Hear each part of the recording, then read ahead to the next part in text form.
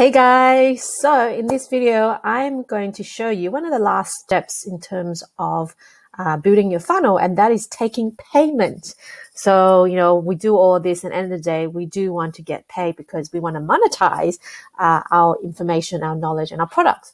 So in this video I'm going to show you how to take payment, okay? And this is the page that you send people to collect payment. So to get started, what we need to do is to create a form that actually takes payment. So think of it this way. What we need to do is to set up the FPOS machine, right? So in order for your shop, so your shop is this page. So let's take a look at this. So this is a template that I've chosen that looks very simple. It's just what you're going to get on the left, and then on the right, you're going to make payment. This is a page that you send people to take payment. Now, so imagine this page is your shop where you're going to take payment. Now in your shop, you're going to need your FPOS machine, right? So your FPOS machine is this form here. But in order to start taking payment, you need to first set up your FPOS machine. So your FPOS machine is set up in GrooveSell. So I'm going to go into GrooveSell. So to get to GrooveSell, you would then press onto the button here and you can see your list, Groovepages, GrooveSell, and so on. So click on GrooveSell because this is where we're going to set up our own FPOS machine. And once you're in GrooveSell dashboard, click onto product funnels. Okay. Now in product funnels, you can see that I've got a few products already. So what I'm going to do is going to create one from scratch with you. So what we're going to do is to create a new product funnel on the top right.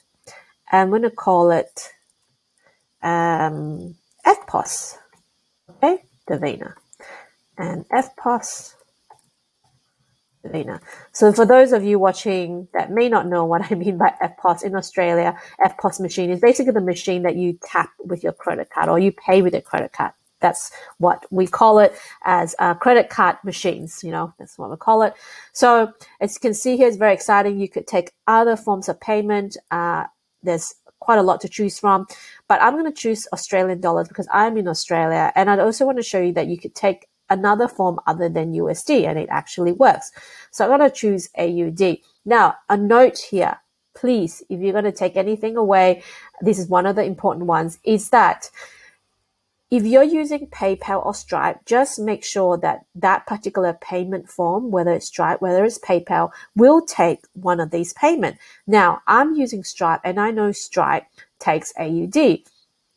I also found out that Stripe actually doesn't work in Singapore. I don't know why, but basically if you try and set up Stripe in Groove, and you chose Singapore dollars and you use Stripe, it is not going to work for you. I've tried it. It doesn't work. You can give it a go. It didn't work for me. So what I'm going to do is I'm going to use AUD so that it works. Create the product funnel. Okay.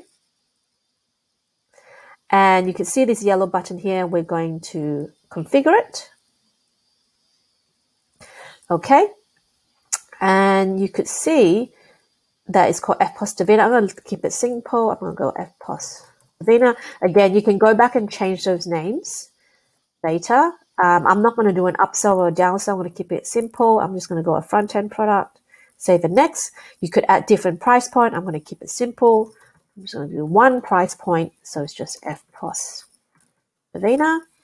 One-time payment. I'm not going to worry about installments. The price is $1 so that I could test it later on. And so for you as well, I would recommend you doing $1 so you could actually test it in real life. Save and next. Now this one, payment gateway, is another common mistake that most people make, including myself, is you need to do three things in here. So you could have the option of doing a PayPal payment or credit card payment. Now because I'm using Stripe, it's a credit card. So what I do is I click on credit card and you could see here there's nothing being linked. So what I need to do is to go to setup gateway up here and to set up a new payment gateway. Now I already set one up. As you can see here, I've got Stripe already, but you will have nothing. So for you to set up Stripe, open a Stripe account. It's free. I believe it's 1.75% plus another small fee. And I believe it's even more competitive and more affordable than PayPal. So if you can use Stripe, try and use Stripe. What you do is then you can see here, you could choose the different payment method. If you choose Stripe, this is what's going to come up. The name, publishable key, secret key is going to come up. Now, we're going to go into your Stripe account to grab this information. Now, the name, you could name it anything. As you can see here, I've called it Stripe Davina. So that is the name you want to put it. So you could do Stripe test. Okay. Now, publishable key and secret key. Another tip, when you go into your Stripe account, you're going to have an opportunity to get a test key. So I'm going to show you now. Let's go into your Stripe account. All right, so we are in our Stripe account dashboard, and you could see that straight away. You can see get your test API key. Now, this was my mistake. I went in, got really excited, and grabbed my test key, right? I got a copy and paste, and I put it into GrooveSell. Now, the problem is that key is really there for you to test credit card payments, okay? So I'm going to use this key for you to demonstrate that the thing works. But once you have used your test key, make sure that you go back and grab your real key. What happened to me was I used the test key, tested it out, it worked, and I forgot to go grab the actual key, which is the real key. Because when I left it at the test key and then used a real credit card to pay, it didn't work. So once you've used your test key, make sure you go back to developers and grab your actual API key right here so that your real credit card will actually work. So I will actually do two tests. The first test is with the test key. The second test is to use it with a real credit card, okay? So this time I'm going to use a test key, okay? Well, I'm not going to use a test key. You can use a test key because I already set mine up. So once you get your test key, or you could go straight into using your real key. If I was you, I mean, it's $1, right, to test. If it doesn't work, you're not going to get charged. If it works, great. So to be honest, I would just go grab the real keys, okay? So these are live Stripe accounts and with the real keys, okay? I recommend you do the same. So make sure you do that. So then what you do is you go back into your payment gateway, go into your credit card. Now, this is another thing you need to do is something I didn't do is that once I set up the gateway right here, I thought, great, that's fine. I went next. No, you need to go into credit card. You are going to add what you've just set up. So you can see here. So I'm going to add Stripe Davina 2. And once you've done that, you need to put a figure here, 100% or 50%. So you can see here, I can show you, maybe I could have two different Stripe accounts and I could go 50-50 on two Stripe accounts, right? So, some people might want to diversify their risk and not have everything being collected in one Stripe account, and they could do that. Or they could have 50% in PayPal and 50% in Stripe. So for me, I'm going to keep it simple. I'm going to put 100%. Now, make sure you put this here. If you don't put this 100% or adding up to 100%, this is not going to work, okay? So recapping, very important. 3 things you need to do in the payment gateway, okay? Number 1 is to set up your payment gateway. Okay. Now, when you set up your payment gateway, make sure that you are taking your live API key, not your test API key. If I were you, just go and grab your live API key. And when you're testing it, just spend $1. Okay. Number 2, make sure that you're adding your Stripe account into this, under this credit card. That's number 2. Number 3, make sure that you put the number percentage you're going to do to take credit cards. Okay. So once you've done that, you go save and next. Then under here, you need to put your sales URL page. If you don't put a sales URL page, it's not going to work because this FPOS machine or this payment that you're setting up needs to know where you are using it. So we're going to go back to here. We're going to go onto this arrow, grab this link. Now, I haven't got a domain link to this sales page. I'm actually using Groove's subdomain, and that's why I'm using this. But yours might be down here, okay? So whichever live domain that this page is on, you need to grab that.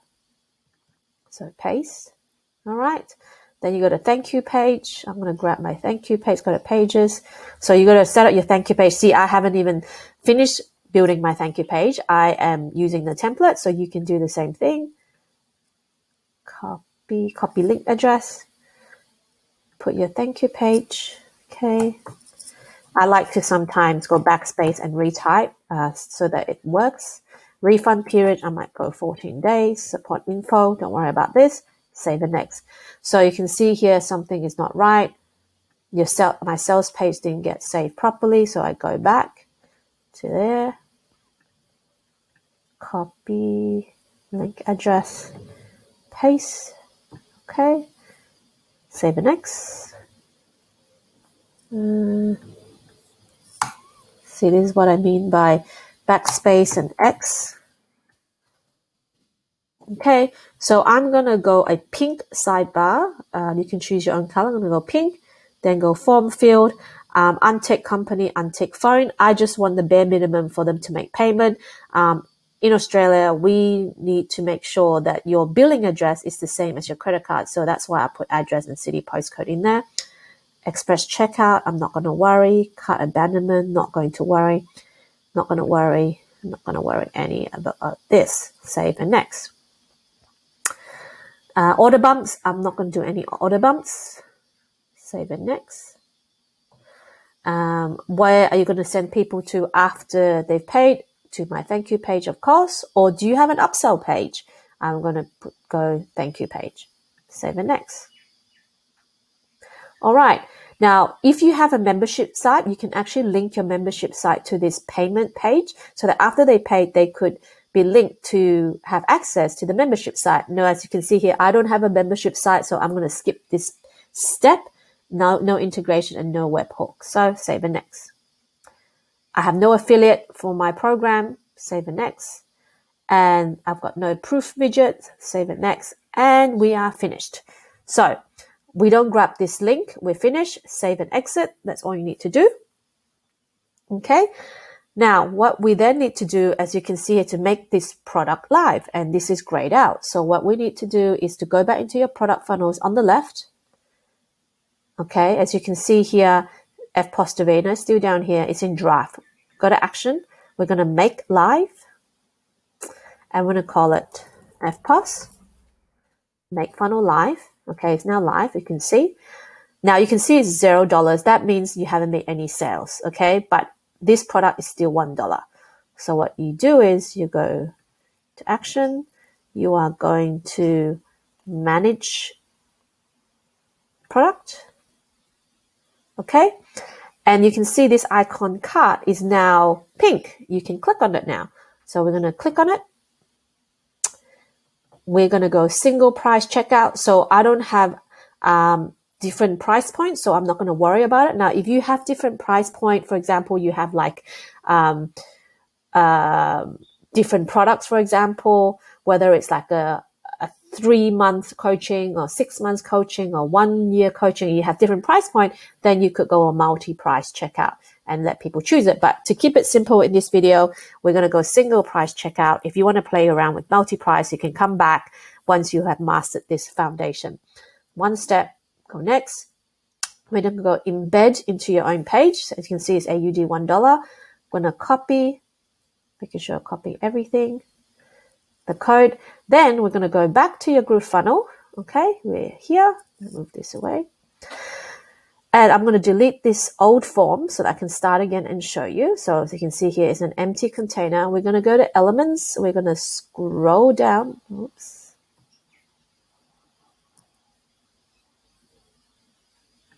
We're going to scroll down into e-commerce. We're going to drag the checkout embed into this empty form. Okay, you can see here. I didn't drag it properly. Undo at the top and drag it in. Okay, you can see it is where I want it to be.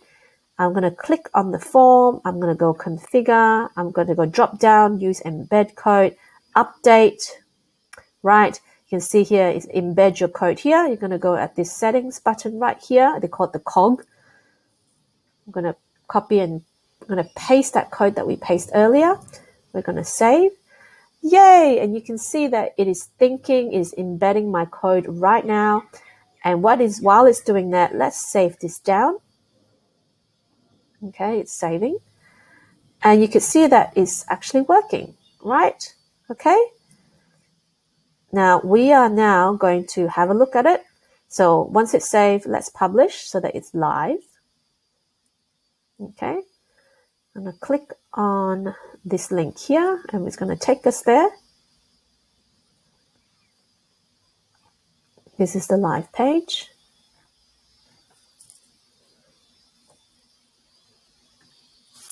Okay, so you can see here that the page is now here, and it's not the breast format. So what we can do is you can go back into here, click on this. We can play with the size down here. We can go to PX. We could drag it out a little bit. Okay, let's just save. Okay, let's just see what it looks like. All right, go back into here and press refresh. So still not looking the way I want it to look. Let's just try again.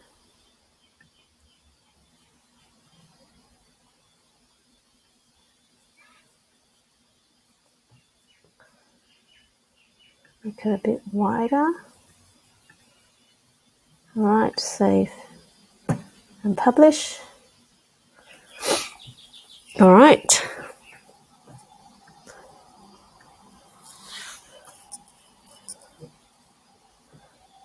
Looking much better now. Okay, so I wanted to show you that just in case you're probably freaking out thinking, why is it so ugly? You can go back in, and that's where you can go to actually play around with the size. And you can have a look here. It's looking quite nice right here.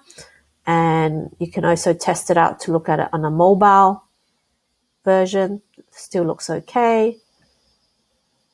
Still looks okay.